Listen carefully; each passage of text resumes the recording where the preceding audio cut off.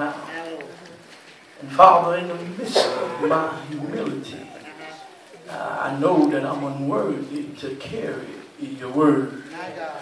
But Father, you declared in your word that we can do all things through Jesus Christ. So Father, I come right now, a weak, broken vessel.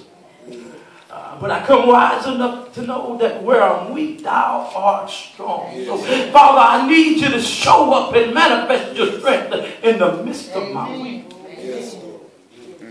Father, let me be able to rain a rain word upon your people. For in times like this, we need word. Father, let this be a word of encouragement that will inspire and motivate us to continue to run this race. Thank you, Lord.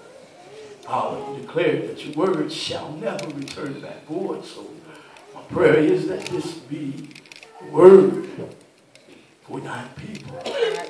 Use it for your glory.